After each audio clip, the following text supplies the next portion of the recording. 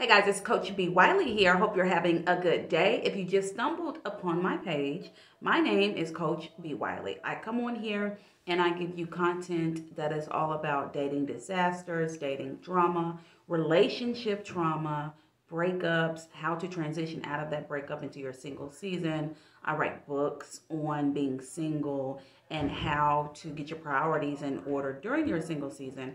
And I also talk about communication and how to communicate effectively in every aspect of all of your relationships. So if you like conversations such as those, feel free to subscribe. I'm Coach B. Wiley on all platforms. Today is one of my favorite things to do. It's called Ask B. Wiley. I started Ask B. Wiley Wednesdays, even though this isn't a Wednesday that you're watching this on. This is Monday.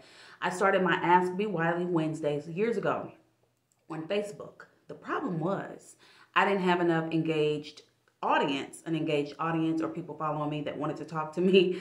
And so it failed. So I started it again once I got a more engaging audience, and now the questions are overflowing. If you ever want to ask me a question, feel free. Drop it in my comment, email me. My email is always in the description box. Coach B. Wiley on YouTube, Facebook, Instagram, Twitter, and TikTok. I will be glad to answer your question. You will always be anonymous, so keep that in mind. All right, today's question, after that long introduction, today's question, it's from a young lady. I got my laptop here, my bedazzled laptop. It says, in relationships, is it better to take a break or talk things out? What is it with this break thing? Like, that is a common trend in relationships, taking a break. Now, let's talk about friendship first. You know, when you're friends with someone, I can relate to this. If you've been friends with someone and maybe you're butting heads on something, maybe that person is making some silly decisions and you've tried to address it with them and they're full of resistance and they're on the defense and they have a lot of pushback. So you decide, all right, I'm gonna take a pause for the cause. I'm gonna block this friend and or just not even pick up their phone calls, or tell them when I do pick up the phone calls, I can't hang out because I gotta go visit my grandma in Peru. You just create excuses and then you take a break. However, when you come back, the goal is when you take a break, specifically in a friendship, when you come back, you need to be able to address the mess. Whatever the mess is, I believe in taking breaks in friendships 100%.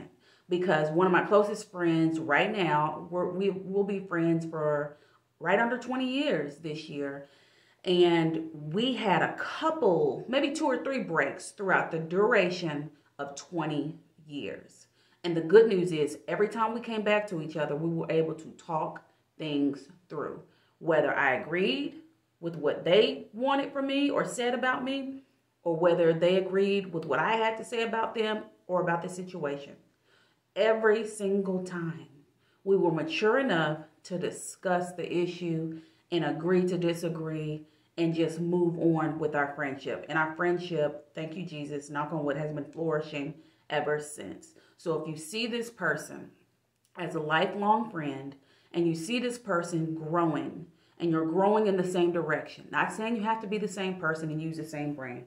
I mean, if you see this person making wise decisions in their life, decisions that you can learn from, decisions that you're inspired by, decisions that you're happy about, and they have good habits, and you genuinely have fun together and you love them as a human, then yes, you can take breaks, causes, and all things in between. Because this friend that I'm talking about, we literally became friends when I was like 21. So I'm 40. I'll be 41 this year. And so you want to think about it when it comes to friendships. Is this friend worth my time? Is this friend changing, growing? And can I challenge this friend to be their highest self? Or is this friend at 19 years old still doing the same things at 29 years old? It's all about being open and honest, specifically when we're talking about taking a break from a friendship, because you have to realize why you're taking a break. And if it's affecting your mental health, if the conversation, if the relationship with the friend is making you uncomfortable, uneasy, makes you feel like you're walking on eggshells, or just making you crazy, you got to do what's best for you. Now, let's transition into the relationship. Now, when we're talking about relationships, no, I don't. Bottom line, I do not believe in taking a break in relationships. Trust me, the longest relationship I had as an adult, the one and only solely, I've dated a bunch. I've dated more than I've been in a relationship. In this particular relationship, we took breaks over the course of 5 years. Oh, Lord, I don't know how many breaks we took. At least once a year. All these breaks. And when you take a break in a relationship, what are you breaking for?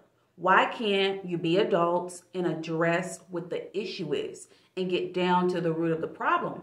Just because you're taking a break doesn't mean that when you come back together that the same issues won't persist. They absolutely will. When you break, and I've said this in another video, when you break, you need to break up and break off and keep it moving because it's not healthy.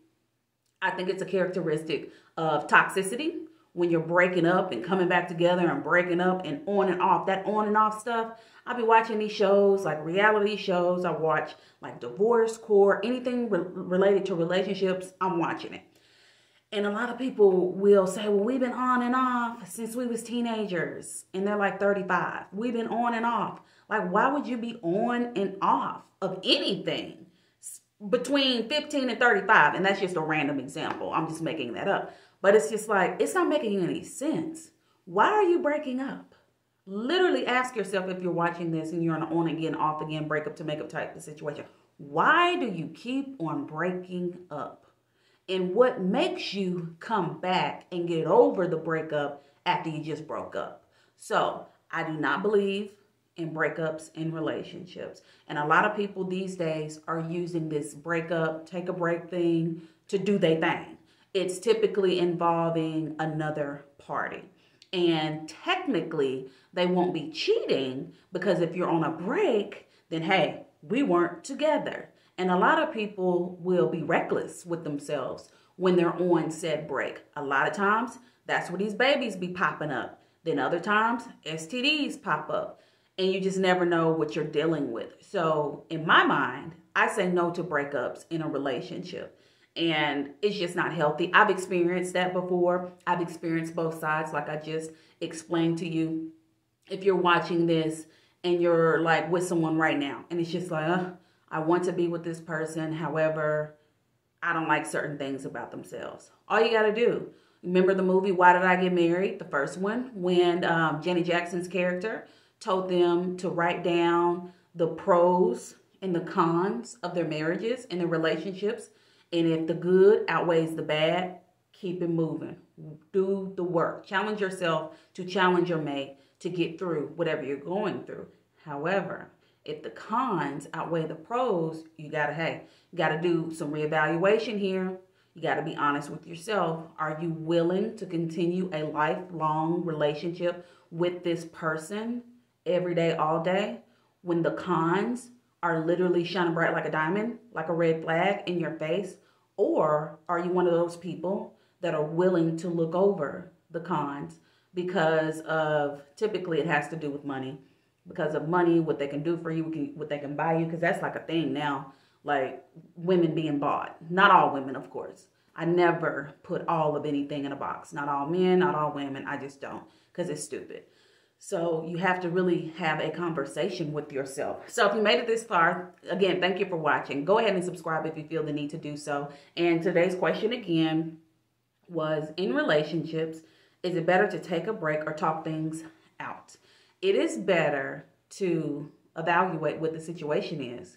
You can talk most things out outside of if they're beating you up, if they're doing bodily harm to you in another way, if they're being disrespectful, if they're cussing you out, if they're cheating. Like, we got to have some deal breakers. Like, a lot of us these days, we don't have deal breakers because we just want to be with someone that we decide won't have no standards, won't have no deal breakers, and we just going to close our eyes and act like it did not happen, and it's not making any sense. So you can talk some things out, like, oh, my mate leaves his stuff all over the floor. He's so messy. Or my mate is always late to our date nights.